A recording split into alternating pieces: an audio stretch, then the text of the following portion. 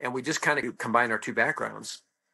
And she's the healthiest human being that I've ever known. She's got all the degrees. She understands the body. She competed professionally in fitness. She owned a gym. So she's got all the accolades behind it. But she lives health more than anybody I've ever known. I mean, and it's everything that she does. Like with our kids, they don't do artificial food colors, or they don't do sodas. They don't do Twinkies. They don't do anything like that, And, she's very, very dedicated. And so she kept saying, with your background in the networking space and with my background with nutrition, we just need to do this ourselves. We need to create a product that will allow people to bring their body into balance first thing in the morning, because that's the most important thing. And she trained hundreds of people. She noticed that if people started their day off wrong, coffee and donuts or bagels and cream cheese or Fruit Loops, or they skip breakfast, it really set them up to fail the rest of the day. And yet, on the other hand, if they balanced their body first thing in the morning and had a focus on that, those are the people that are in fantastic shape.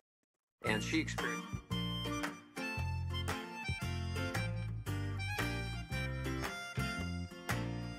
Hi, everyone. I just want to touch base with you real quick and say thank you. Thank you for helping us grow this channel, and your subscribes, likes, and comments and engagement. It really helps with the growth of the channel. Additionally, we're going to do something a little different today with this episode with Marty Holker, and that is we're going to let the whole thing run for the full episode instead of splitting it up into two parts. Let me know what you think of the new approach in the comments, and I will see you in the next episode. Take care. Bye-bye. Welcome, Marty. Yay. So happy to have you on Sunday Communion Podcast. It's great to be here, Lee.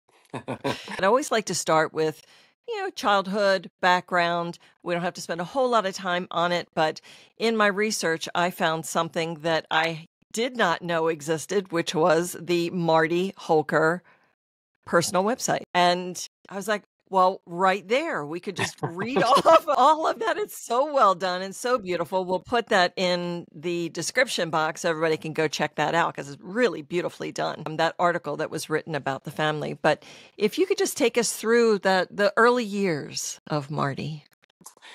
So my background, Lee, we grew up in Minnesota, and my parents in 1963, so my dad was 25 years old, my mom was 19, and they got introduced to Shackley from their brother, actually a liquid soap called Basic H. And my parents had never been in sales. My dad was in school trying to be an athletic coach, and they got introduced to Shackley. They started sharing it with people. And this is back in 1963, where hardly anybody knew about, network marketing or anything like this. But they went on to build the biggest business in Shackley, and Shackley became the biggest network marketing company in the world. So we're talking well over $300 million a year in sales, and that's how I grew up. So my parents built a business with hundreds of thousands of people around the country sharing a product that they believed in. And so that's really my background, is find something that you believe in and share it with others. Was that a door-to-door type of sale back in the day? No, it's just direct sales. And so it's really hard to fathom what my parents were able to accomplish, because that was before cell phones and computers and anything, just rotary dial phones, where you had to go, and they built a business with hundreds of thousands of people throughout the United States. My dad used to do a lot of meetings. And so my mom grew up in a Protestant family that was very musical. And so she wanted our family to be very musical. So we created a group, and we performed over 600 concerts in 9 countries. Wow. We would perform at these Shackley events. One time we performed with Bob Hope at the Northrop Auditorium in Minneapolis, which was kind of cool. And we would occasionally perform in front of 10, 15,000 people at these large Shackley events that my dad was kind of the keynote speaker. How old were you? That was probably a 10-year stretch. I mean, when my oldest sisters went off to college, that's kind of when the group, died. How many siblings do you have? 5 boys, and we all played athletics. So we played high school and college, football, basketball, and those types of things. So when my sisters left for school, and it was just the boys left at home, we kind of retired the music, kind of put the spats and the tap dance shoes away, and just focused on football and basketball. So it was a fun childhood. We did a lot. We traveled the world and did a lot of things with Shackley. It was fun. And then you did what? What happened to you when you went off to college? What was your goal? Sports. was kind of my life. And so, but I had a couple of unfortunate situations. I developed patella tendonitis in my knees really bad. And so in high school, I had to stop high jumping. But in college, when you're a basketball player and you suffer with patella tendonitis, it's brutal. And then in football, I tore my rotator cuff and I'm a quarterback. So my injuries kind of ended my college career earlier than I would have liked to. But that got me into networking, and that's what I've been doing for full time for the last 30 years, and I love it. And I've been able to develop groups. We've sold, several $billion in sales and hundreds of thousands of people, kind of like what my parents did, but it's a little bit different now. It's more on a global basis. We have a group over in New Zealand that I was talking with earlier, and to be able to build a business in New Zealand while I'm living here in Utah is quite different than what my parents did in the Shackley days. But it's the technology that we have today that allows us to do that, which is awesome. It's a great foundation that you were given by your parents to be able to do that kind of independent work and to see it grow. And I've always had kind of an adverse, and I think a lot of people do, when it used to be called multi-level marketing. Now it's called direct sales. And I think we have gone through this evolution, especially post-COVID, where so many people are looking for something to be independent, are looking for something that they believe in, that they don't really have to sell. I'm going to air quote that sell, because we've known each other now for a few years. And when I was introduced to LIVEDEN, which I'd like to go into and chat about that, it changed my life because, and I'm sure you've heard that many, many times, but one decision, and it seems so simple, but when it hits, when it's the right decision and it hits, it really does impact all areas of your life. So let's go back to, let's go back actually a little further before LIVEDEN, because you have 6 children. You have a beautiful wife, Heather, and you did this business together. So, and it's such a fun story too, the way that you and Heather met. And I would love to just touch on that. So, family's big for us. I was just thinking about my grandmother the other day when she passed away. She was 100, and she Wow. had 100 in her posterity. So that's a big. And growing up, It's amazing. what I remember more than anything else is, because of the success with Shackley, we had a very unusual home. Yeah, the home we grew up in was massive. It had 76 rooms, and what was interesting is in 1980, my dad took the blueprints from the Pauley Pavilion, which is a gymnasium that UCLA Bruins play on, and built that in our backyard. And being in Minnesota, where it's extremely cold, he built an underground tunnel from the house to the gym, and then hired Philip Saunders, who became the first NBA coach for the Minnesota Timberwolves. He was our personal trainer for about 5 years. So it's just Wow. a unique situation. And of course, my mom had a stage built on it so we could perform. But what I remember most about my childhood is that we celebrated everything, all the different holidays, and we celebrated non-holidays. And my grandparents and my uncles and aunts and my cousins and everybody would come over to our house, and we would just feast. And the adults would kind of be up in the house all day long. And my grandfather was a card shark, so we would play a lot of cards, watch a lot of football. The kids, we would be down in the gym just going nuts, all day long. And some of my greatest memories in this life have just been around holidays with family. And so family's always been extremely important. And I was actually living in St. George, single, 35 years old. And I went on a kind of a church dating site, and I saw this profile of Heather, and I thought it was a joke.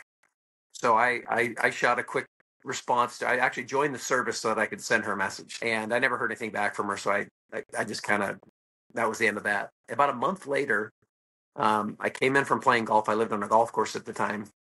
And I had a message from this Heather on that dating site. And I thought, is that same girl, And so sure enough, it was. And I just said, hey, listen, not very good at this. Let's just give me your phone number. I'll give you a call. So we talked for 3 weeks on the phone. And then I flew down to Phoenix on a Friday and met her.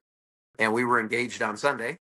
We were married a month later. And that was 20 years ago. So it seemed to work out. But we both have very strong personalities. And we feel like that long distance dating probably wouldn't have been very good for us. So I think we had to do it pretty quick. That is such a great love story. So that's been how many years? 20. 20 years. Congratulations. Yeah. I just love the stories around your family. And I know that family, because of the way that you were raised, is of the utmost importance, and children are very important. And so when you and Heather got together, then how long after before you decided to create LIVEDEN? Well, so when we got married, we got into the nutritional division of New Skin. It's called Pharmanex. And we had a lot of success with them. And then we were introduced to a company called Synergy, and we were with them for about 7 years. We sat on their advisory board, had a lot of success with them, but Heather just kind of in the back of her mind always thought we needed to combine our two backgrounds. So her background is she went to school for exercise physiology, got her degree and then her master's in fitness sciences, and is very educated. I'm not, on the other hand. I went to school for sports. Then I got into sales, and I've just been doing what I do ever since. So we kind of complement each other really well because she's kind of the academia and I'm not, and yet we fit really well. And we just kind of combine our two backgrounds. And she's the healthiest human being that I've ever known. She's got all the degrees. She understands the body. She competed professionally in fitness. She owned a gym. So she's got all the accolades behind it. But she lives health more than anybody I've ever known. I mean, and it's everything that she does. Like with our kids, they don't do artificial food colors, or they don't do sodas. They don't do Twinkies. They don't do anything like that, And, she's very, very dedicated. And so she kept saying, with your background in the networking space and with my background with nutrition, we just need to do this ourselves. We need to create a product that will allow people to bring their body into balance first thing in the morning, because that's the most important thing. And she trained hundreds of people. She noticed that if people started their day off wrong, coffee and donuts or bagels and cream cheese or Fruit Loops, or they skip breakfast, it really set them up to fail the rest of the day. And yet, on the other hand, if they balanced their body first thing in the morning and had a focus on that, those are the people that are in fantastic shape. And she experienced that for 6 years, having to compete, at the highest levels in the country. You can't lose the battle of blood sugar. So if your blood sugar gets out of whack, you crave everything. And I don't care who you are. If you crave stuff, it's hard to just constantly have that willpower. So she wanted to create a product that was what is kind of a compilation of her entire life. And so that's what we are. LIVEDEN is a super greens product. We say it's 14 supplements in one. It's got your vitamins and minerals, pre and probiotics, your proteins, your enzymes. It's a phenomenal product. And we've been selling it now for over 6 years, different countries throughout the world. And the results have been just unbelievable. I constantly hear people that had, coffee addictions or soda addictions or sugar addictions, or that have always struggled with their gut, with digestive issues. They get on our product and it clears it up. But it's just awesome, hearing the stories. I'll share one because this is pretty cool. It's a friend of mine out in Hawaii. He introduced it to a friend of his, and she'd been struggling with Coca-Cola addictions for 20 years. Tried many, many times, but couldn't give up her Coca-Cola. And my friend Eddie just gave her some of her product, and she said that first day she took her product, she didn't crave the Coca-Cola, so she didn't have it. Or the second day or the third day, and after weeks, she couldn't believe it. So she said to Eddie, how do I get this product? So she became just a customer and got on her product. Well, I spoke with her about 6 months after the fact, and I asked her what her results were. And she said that because our product was able to help her get off Coca-Cola, she lost 42 pounds in 6 months without trying. Just eliminating that from her diet made all the difference in her health. And that's what the product's designed to do is, what are your cravings? I'm doing a little weight loss focus right now for myself because the golf season is over, which is a depressing time for me. And like most people, when we're depressed, we tend to overeat. During the season, it's awesome for me. I the last couple of years, I've been able to get down to like my college playing weight during the summers because I compete, with golf. But when the season ends, it's kind of a little bit of a letdown. You know what I mean? All the things. Sure. And the change of seasons also impacts us. Yes. And so, for me, I start my day with our balanced, super greens protein, but I also need that second shot later in the day because I don't really crave the bad stuff usually during the day. It's as I get later in the day. So right now, as I'm kind of focusing on dropping a couple pounds, I take it twice a day because it really does help. Many times when I wake up, because I train pretty hard, and sometimes when I wake up, I'm just really hungry. And what I found is if I'll just create my LIVEDEN health shake. I put in a little extra protein, a cup of frozen berries. The way I take it, it's about 350 calories and 30 grams of protein. And then I just wait like 30 minutes and the cravings are gone. So I go from like being starving and wanting to eat my arm to being totally content. And, then I can go 2-3 hours before I have to eat. So that's one of the biggest blessings of the product, is helping with those cravings. Because like I said, if you're craving, life isn't very fun. That was one of the biggest impacts or immediate things that I noticed when I started taking it. And when I started taking it 5 years ago, I was very depleted. Our mutual friend, our naturopath, turned me onto it. And through the tool that she uses, we found out that this was going to bring me into balance. And I was struggling with thyroid condition, no energy. Using caffeine is just a way to get me through the day. Then I was crashing in the afternoon. It was too much. I also saw an integrative medicine doctor and gave me a plethora of other things that were going on. Now, I believe in the power of the mind. I believe in the power of your spiritual connection. And so I was like, nope, that's not going to happen. And then I asked Spirit to bring me what I needed to move through this obstacle of a health challenge. And boom, just dropped into my head that my naturopath had turned me on to this product. I was taking it wrong. I was taking it haphazardly. I was taking it here, there, and when I felt like it or remembered. But when I read the ingredients, which the ingredients are so robust, Marty, when we did a comparison later on, when I decided, I want to see if it's not just me, if it's actually going to help other people, and started integrating it into the work that I do, and did a group where I connected with them every day at 7 a.m. We did like a meditation, and we all got on LIVEDEN, and then we would talk about it and see what was happening for everyone. Immediately, I noticed for myself, my energy level went up and the cravings stopped. And then when I started taking it initially I was using almond milk, then I went to cashew milk, then I went to macadamia milk, then I went to coconut milk, then I don't even want that. So now I just do cold water.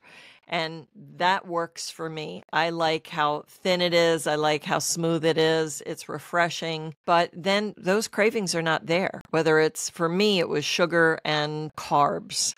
So then boosting the energy, changing in hormones. Also, you don't go through those high highs and low lows. You were, again, balancing yourself out. So, I'm a huge fan. And I love the fact that when I first started wanting to then share it with other people, you said to me, we don't ever sell LIVEDEN. You just share your story.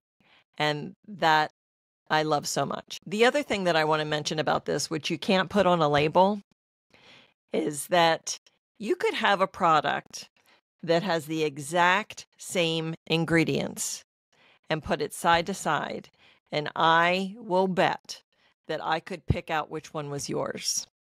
Because there's an energy that comes with a why about a company, the foundation of a company. And in all the years that I've known you and Heather,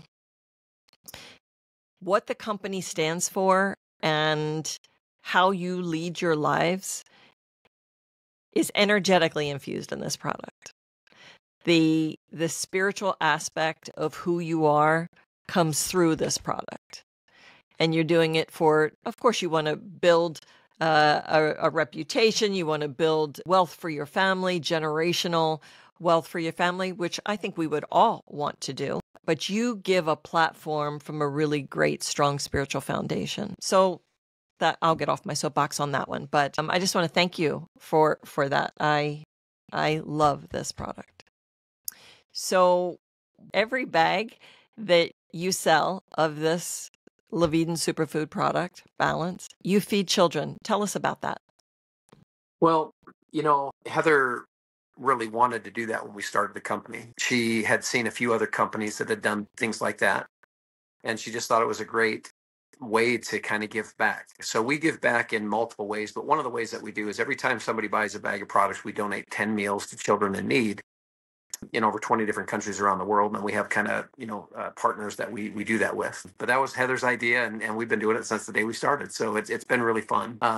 And it can make a big impact, and I tell some of our brand partners that if you develop a group where there's, say, 100 customers ordering product every month, and they're just ordering one bag, that's 100 bags of product. That's 1,000 kids that are being fed every month by you just going out and sharing our product with people and building a team. And so we literally have people in our group who have literally fed hundreds of thousands of kids, over the last 6 years, which is pretty cool.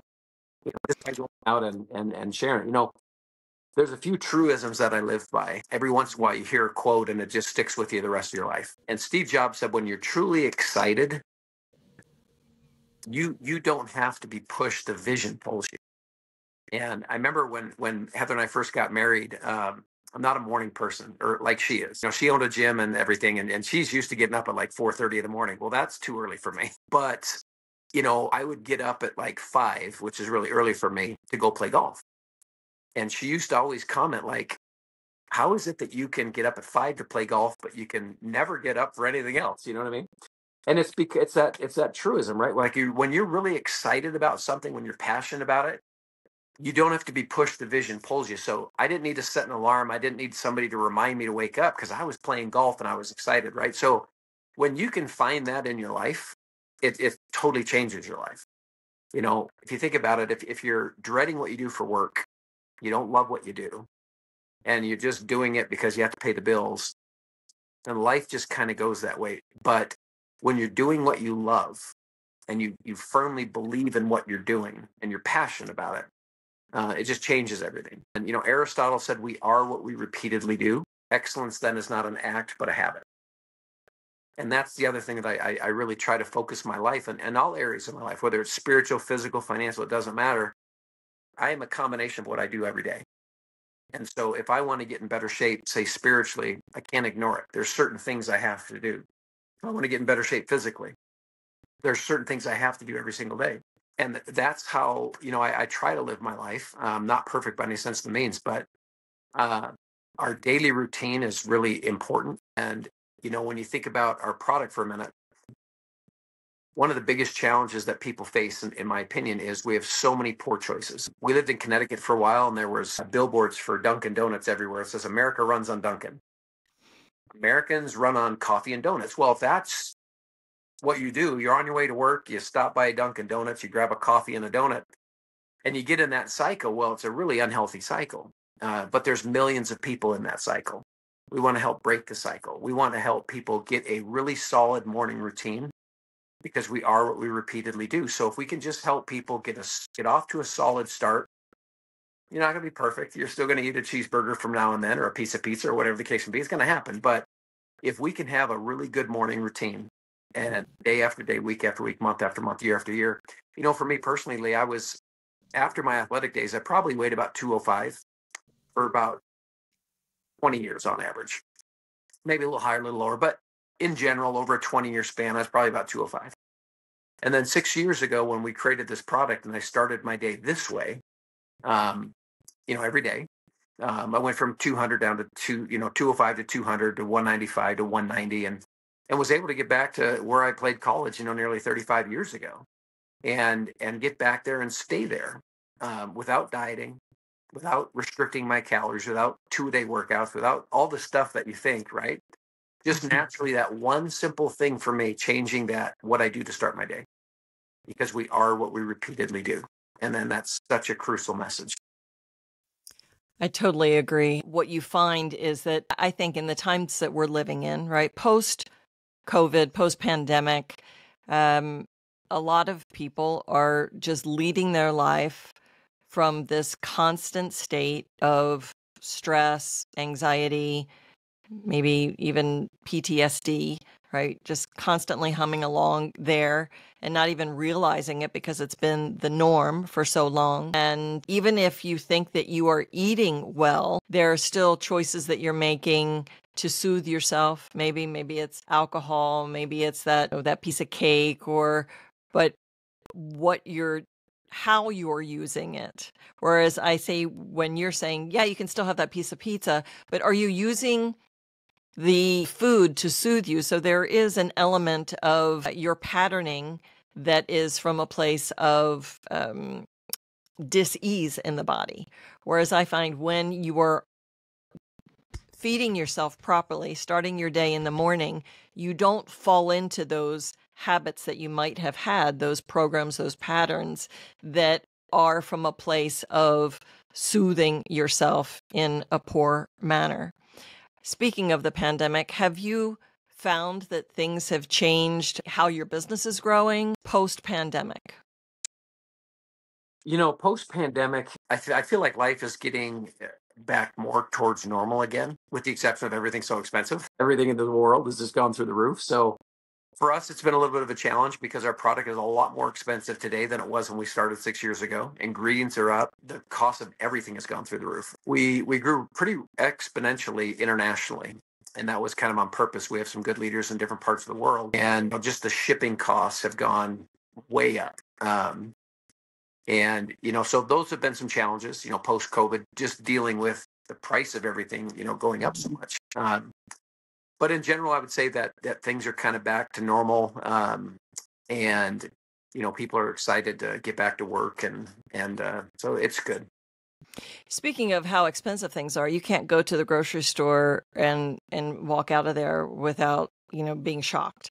I'm surprised at how expensive things are if you're buying a few things and you try to eat well, organically, fresh, definitely fresh. But I still don't believe that we are getting the nutrients that we need, even if you are trying your best to eat healthfully, because our soil is so depleted. And I can't imagine.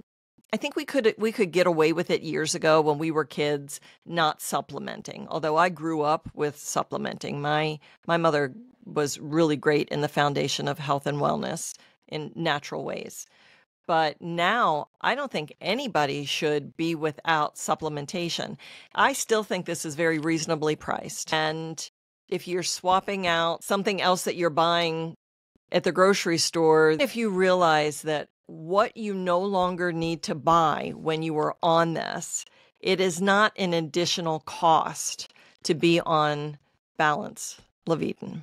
Well, something that's interesting, a major university was just that said that 75% of all of the food consumed in the United States is considered ultra processed foods. 75%. 5% of all the food consumed in the United States.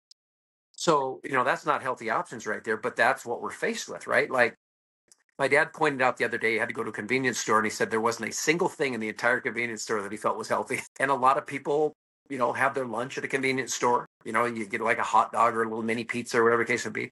We're busy people and we're on the go. And so like, what are the healthy options? The healthy options are when you're at home and you're cooking and you're preparing and everything else, but people live busy lives. And so it's just crazy on how it's just moved to this ultra processed lifestyle that we all are faced with because it's right there. And it makes it really hard to make good choices. Especially in the U.S. Yeah, so if you're not supplementing, and 75% of all the food consumed is non-nutrient based, ultra processed, how are you making it? And that's why supplementation is really important, because the options that we have, if you going back early in my career when Heather and I first got married, we did a lot of traveling and she always went with me. And I maintained a weight of about 200. And we were literally on the road every week. We were flying different parts of the world and we were building a business, and it was a crazy time for us. And then she got pregnant with our oldest daughter, Mary. And after about 6 months of traveling with me, she just said it was too much. So she stayed home and I kept the madness going. And it took about 90 days and I went up to 227 pounds. 90 days. And that was because when Heather wasn't there, I was living in hotels. I was in airports constantly, and there was McDonald's. Of course, with Heather, we'd never eat McDonald's, but she wasn't with me, and I was craving something. I was in an airport, and boom, But that's the problem, because once you eat a cheeseburger at McDonald's and a big chocolate milkshake, which I love, then you become addicted to it, right? And you start craving it. There's sugar in it. Yeah. And so we literally are what we eat. And so we eat healthy, we're healthy. If we eat unhealthy, we're unhealthy, and so forth. But it goes back to that we are what we repeatedly do, right? So what are my habits? Well, I got in bad habits. I was eating at McDonald's. I was, eating late and those types of things. And so it can affect anybody. I'll tell you one quick story because it's kind of fun. A couple of years ago, I really wanted to qualify for the Utah Senior State Am Championship. And I was working hard and felt like I had it. And I played it's a one-day qualifier. It's brutal because they only had like 8 qualifying spots. And I thought I did it. 9th was the alternate and I was 10th. So I just missed out on it. And I was pretty depressed. But so I went to the grocery store on my way home and I bought a cake. Not a slice, but a cake. And then I sat down and I ate the entire thing. That day I walked 18 holes of championship golf in the heat of the day and gained 4 pounds because I ate an entire chocolate cake. But that's what happens, right? Like, I mean, stress and environment and different types of things. So it's so important to have good routines in our life because those days are coming. None of us are perfect. None of us are going to eat kale and spinach 24 hours a day, right? So and the reason I share all this with you is because if we can just have a solid routine, it helps bring us back when we have those days where we didn't qualify, you know what I mean? And we decide to have a chocolate cake or whatever it may be. That's funny. Exactly. That's the essence of our company is we want to help everybody just have a good, solid morning routine because it helps you in ways that, show up all over the place. It's a great story. And the fact that you don't beat yourself up about it, because I think that's really important as well. We as humans, I think, have that pattern where we're doing well, whether it's exercise and fitness or supplementation, and you're feeling amazing, you're sleeping well, and you're really in that slipstream, I call it. Everything's great and humming. And then all of a sudden you think that you don't need these things. Right. Or some other factor comes in and kicks us off our program, our pattern. And then we start eating junk food or we, stop drinking water or we stop taking our supplementation or whatever. And then we realize that the body has a little bit of buffer room and then it starts to scream for it. Right. And it'll show you because the body is always talking to you. And you'll see it, whether it's in your skin or in your eyes or how you feel or you're feeling sluggish, even if it's just to make sure that when flu season comes around or whatever comes our way, that we have this extra supplementation to get us through that difficult challenge. I'd like to jump into some spiritual stuff now, if that's okay with you. And I think that you've been very open about the obstacles that you have had in your life and some significant obstacles. Can you talk to a time that you come to that is one of the biggest obstacles that you've had and how your spiritual life has gotten you through it? For me, there's never been any time in my life where, a spiritual nature wasn't really important. Because my parents were that way. And so from the time I can remember, we always went to church. We always had family prayer. We always did things together as a family and always, right? Even today, I'm 55 years old. There's just never been a time in my life where that wasn't, the essence of who I am. As spiritual, I think, as I am, my wife is more so. And is constantly teaching. We're talking a couple hours a day, every day, with my kids and everything else. But to kind of answer your question, years ago, my dad got involved with a gold mine, and he was super excited about it. And if you know my dad, he's very passionate, and he's the epitome of Steve Jobs' quote: "When you're excited about something, the vision pulls you." And so the people that got involved and the geologists that got involved, and there was 26 full-time miners, and they were mining, around the clock for a year and a half, and he was super excited about it. But they needed to raise some capital. My dad literally funded the whole thing himself as long as he could, but it's really an expensive operation. And so at the time, my sisters, my brother, and I all kind of got involved and made some phone calls for my dad and helped him raise some capital. Well, long story short, the gold mine didn't produce gold, and my parents lost everything. And it was a really, really challenging time. And it shouldn't be this way, but a lot of people in life, they kind of correlate money and success with having a successful life. And I learned firsthand that whether you have millions or you have nothing, whether you're living in a 40,000 square foot home or an apartment, none of that really matters. What matters is where are you at with the Savior, and where are you at, and what is your focus in life? And there's a little video that we show the kids every year around Christmas time, and it's a 17-minute video. It's about the birth of the Savior, and it's just not a lot of talking. In fact, there's hardly any talking, but it's just one of those 17 minutes where you just feel really good. And at the very end of this kind of birth of the Savior, it just says, Jesus of Nazareth went about doing good. And then it said, this Christmas season, so can you. And to me, that's the essence of life. It's not how much money we make. It's not how successful we are. It's do you focus on just doing good? And that means, you're driving down the road, somebody cuts you off. What do? You're walking in a store and there's somebody coming behind you. Do you hold the door? It's just, do you focus on just being a good person and doing good? Because I think that's the essence of why we're here. And so for me, I've been on both spectrums. I mean, I've built businesses. I've done well over $2 billion in sales, made millions, tens of millions of dollars. But I've also had times in my life where I've really struggled financially. There's been times in my life I've been a competitive athlete in fantastic shape. There's been other times where I've been really out of shape. Have a great situation with my wife and 6 kids, but there were times where, I didn't have that. And so I feel like with my life, I've had a lot of situations on both ends of the spectrum. And that's when you really realize that life is about just focusing on the good, doing the best you can, and understanding that not everything works out how you want it to, but that's okay. I love that. And I've always felt that about you, your authenticity, and there is a humility about you that really shines through. So would you consider yourself religious? And what do you think the difference between being religious and spiritual? And is there a difference for you? I'm kind of curious. I would say, am I religious? Yes, because I have a religion. And am I spiritual? Yes, because it's the focus of everything I do.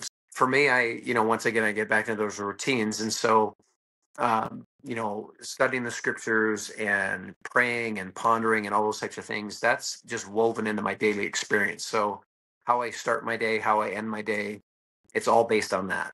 And I believe that when you live your life, there's one scripture that that above all scriptures, and it's by one of my all-time favorite prophets, but the scripture in general basically says that when we wake up in the morning, let your heart be full of thanks. And when you go to bed at night, lie down unto the Lord. And if you do these things, you should be lifted up at the last day. And the bottom line for me is, when you wake up in the morning, have an attitude of thankfulness. Mm-hmm. It will change your day. No matter what you have going in your day, if you start your day with, you may be sick, or you may be broke, or you may be in the middle of a hurricane or a pandemic or whatever the case may be. And there's lots of negative things that you could focus on. But if you wake up in the morning, even amidst all of that, and what am I thankful for? You know what I mean? Because the list is endless. Even if you're going through the hurricanes of life, you still have so many things you're thankful for. So if you start your day off every day of your life on your knees in gratitude for the things that you do have, not what you don't have, for the things that you're grateful for, not that you're ungrateful for. And so I really feel like that's the secret to life right there, is start your day off that way. And it puts you in a mindset to where if something goes wrong, or it doesn't go your way, or you catch a really bad cold, or you get a disease, or whatever the case may be, you know what I mean? You can deal with it a lot better. And so, am I a spiritual person, religious person? Yes.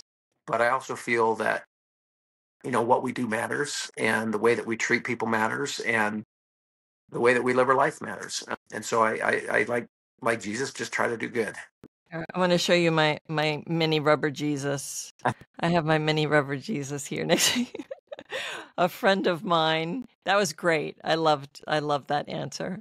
I usually ask people, do they pray? And I'm curious about how different people pray. And I love when you integrate prayer into every aspect of your life. Everything is a prayer. Everything can be a prayer. But a friend of mine lives out of state and was in town for a conference and connected with her. And Tammy, I'm going to give you a shout out. And anyway, she hands me one of these and I'm like, oh my gosh, I love this little mini rubber Jesus. And she said a friend of hers gave her one and she leaves them places. And so it just says, Jesus loves you on there. I'm like, I have gotten so much joy out of this little mini rubber Jesus where I bought a bag and I've started doing that same thing. We're just leaving it places where someone might get a little message. So anyway, so a couple more questions that I'd like if you still have time. What do you think the purpose of life is? The purpose of life. Well, that's a That's a big question. I know.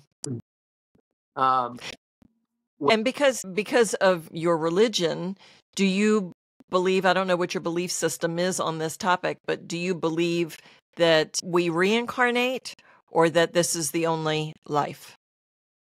no, we believe that in the scriptures for us that the purpose of God is to bring to pass the immortality and eternal life of man or mankind. So Say that again for me.